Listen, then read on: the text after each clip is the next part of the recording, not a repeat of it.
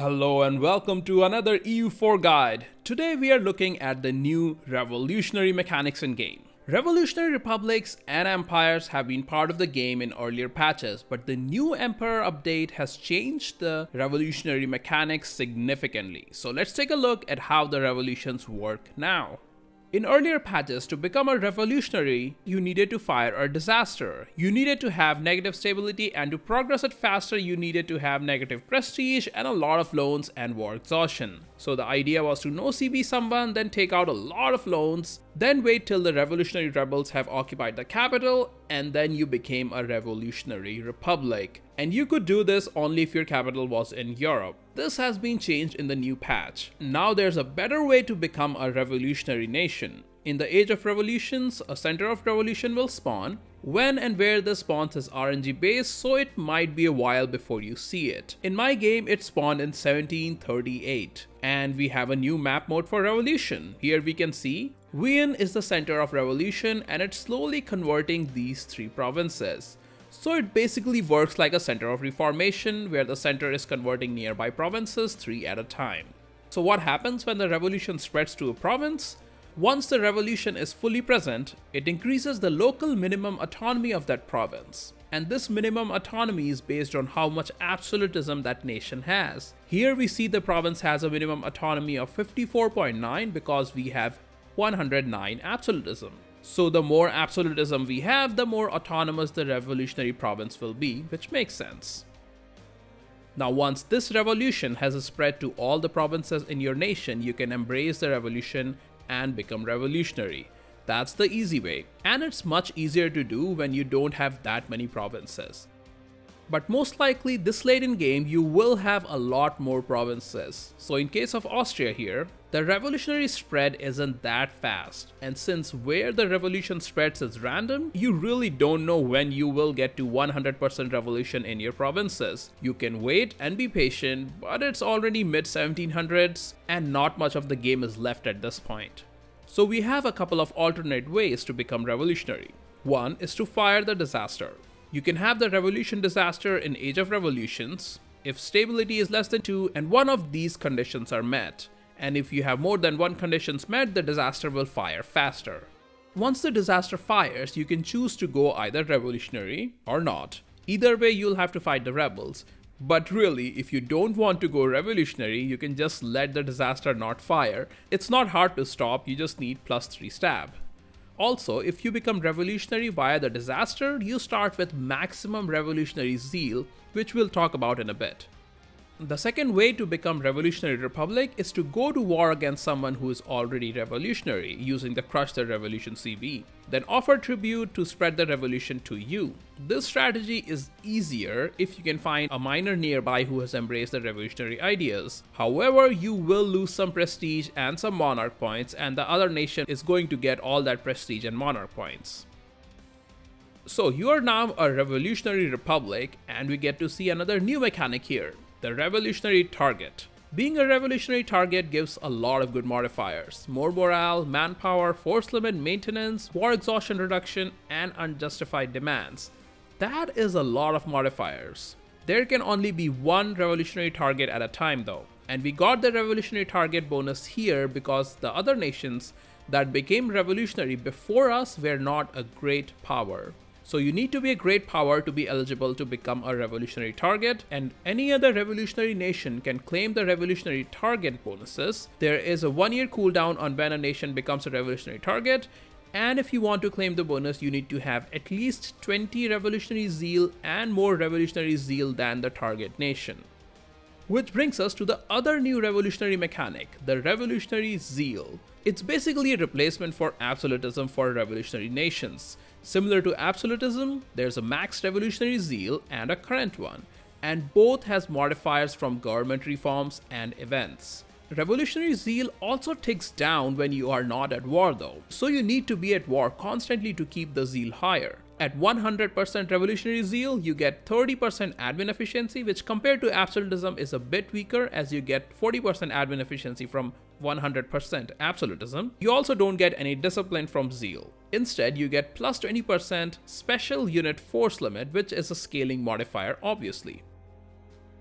And that segues us into the next revolutionary mechanic. We now get some new revolutionary regiments. There are 4 tiers of these regiments. We can hire the tier 1 mass revolutionary guards when we become revolutionary. Then we can hire professional guards at 40% army professionalism, vanguard revolutionary guards at 60% professionalism, and elite revolutionary guards at 80% professionalism. These special units don't count towards the force limit. I'm not going to get into details at this point because I think they are going to need some balance changes in the upcoming patch. They seem fairly useful on paper though, but I think they might be better used in multiplayer than single player games. Next, let's look at the new government reforms we get from the Revolutionary Republics, because these also have been buffed in the new patch and some of these bonuses are really strong. As a Revolutionary Republic, we start with 10% morale of armies, +2 tolerance of heretics, and -0.2 monthly autonomy change, which is huge. We also get +50 max revolutionary zeal, and since we are a republic now, we can take plutocratic ideas, which is one of my favorite idea group, and it's worth taking even this late in game. Also, the 4 years term limit is pretty good. This reform also enables 3 factions: Jacobins, Imperials, and Girondists. With Jacobins in power, we can get -15% construction cost, -2 national unrest, +15% tax modifier, and also -2 diplo rep, which at this point in game doesn't really hurt that much. The Imperials in power give -25% state maintenance, +1 diplo rep, -20% liberty desire, and -0.5 yearly republican tradition. So these ones aren't super useful. The Girondists in power give manpower recovery bonus, land force limit bonus, and extra +5% discipline, but also +20% aggressive expansion, which is significant, but it will depend on how strong you are in game at this point. And you can boost which faction you want in power by spending a small amount of diplo points. You can even cheese this a bit by changing the bonuses for when you need them, say keeping the Girondist in power when in war, but right before piecing out you can change it to the Jacobins. The tier 2 government reforms give us the option between +2 max promoted cultures, +0.25 yearly republican tradition, and -20% culture conversion cost and -25% harsh treatment cost. If you're playing as a republic, the +0.25 yearly republican tradition is always great. Tier 3 reforms lets us choose between +1.5 yearly revolutionary zeal, and improved relations modifier, and +1 diplomat. Clearly the yearly zeal here is the better choice. Tier 4 reforms give -25% state maintenance, +250 governing capacity, and +10% global trade power. Again, the best choice here will depend on what kind of game you're playing, but governing capacity seems like the best choice here. Tier 5 reforms give -10% institution embracement cost, and you likely only have one institution left to embrace at this point, that's the new industrialization institution, -10% staff cost modifier, and -0.1 yearly republican tradition. This also enables the revolutionary versus monarchist mechanic. The third option gives us +0.15 republican tradition and 1 free policy. The revolutionary's monarchist mechanic gives us some interesting bonuses. We get to choose a monarchist or revolutionary candidate at elections, and depending on which way you choose, you can get on the revolutionary side another 10% army morale, +0.1 yearly republican tradition, and +0.25 revolutionary zeal, while on the monarchist side we get -1 national unrest, +10% manpower recovery, and +1 diplo rep. So this is a good reform to take if you want some extra morale for your armies, and it's going to be more important in multiplayer games than single player ones. Tier 6 reform gives us -15% staff cost modifier, +1 diplomat, all power costs -5%, and +1 length of election term, and -1 length of election terms, and +10 max revolutionary zeal. This one is interesting. Earlier in game, I would have leaned towards the -1 length of election term because you can generate a lot of monarch points with republics that way, but this late in game, I think -5% all power costs is a better option. The max revolutionary zeal isn't a huge deal because you can get close to 100 zeal when all your provinces are revolutionary. Tier 7 reform has 5 options: +1 admin policy, +1 diplo policy, more morale and manpower modifiers, +2 tolerance for both heretics and heathens, and -10% aggressive expansion and -10% province war score cost. These are some really good modifiers, and what you choose here will depend on what type of game you're playing. For a full expansionist game, the province war score cost is really good.